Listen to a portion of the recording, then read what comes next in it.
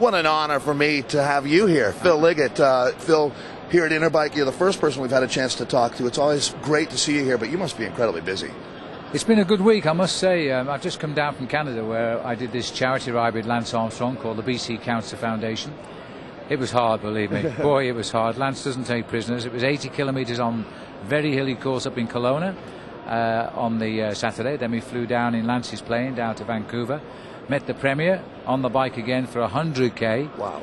And we finished up raising $1.6 million. So it was a terrific weekend for cancer.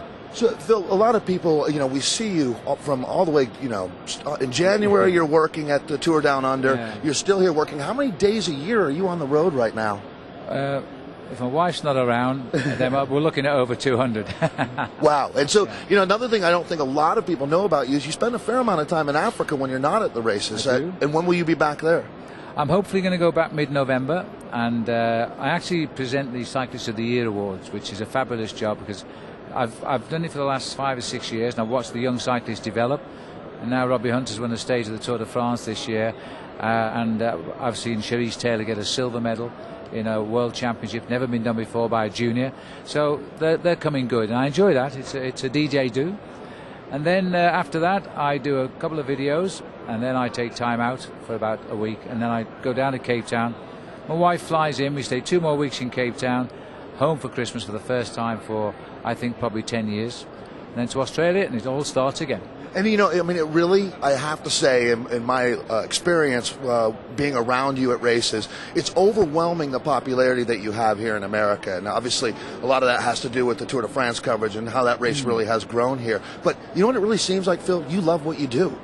Well, I certainly love what I do. And the popularity, well, I'm just so happy they don't throw tomatoes at me. But I have to say that people are so nice. They say such nice things. And I just don't know what the secret is, but I'm very happy I've got it. When did you really realize that this was what you wanted to do with your life? I mean, you were a promoter originally, weren't you, with the milk race, going back to, we're talking about the mid-'70s. Yeah. When did it really strike you that this is my calling here? Well, I never decided. It happened for me. I was a young cyclist like everybody else, and I remember a young girl in the cycling club once saying, "You talk an awful lot, you should write a book." And I was 17 at the time. I said, never even thought about it. Well, as it happens, I've written 5 books. But then I tried to become a pro in Belgium, got the contract. At the same time, I was offered a job as a journalist. And they said, you can't race. And so although I did race for a bit longer, I couldn't race at pro level. So I started the journalism. And then I went to events and nobody was commentating on riders and telling people who they were. So I picked up a microphone and somebody heard me and said, hey, would I like to do this race, that race, just like you did. Yeah. And then TV offered me a job, and then I never asked for a job again.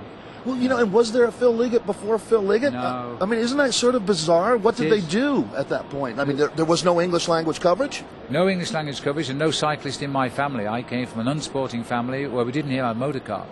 And I used the bike purely to get from A to B and go fishing. And then I just said, I just want to be a professional. I want to be like these guys who wear leather jackets and look really cool and make money as well.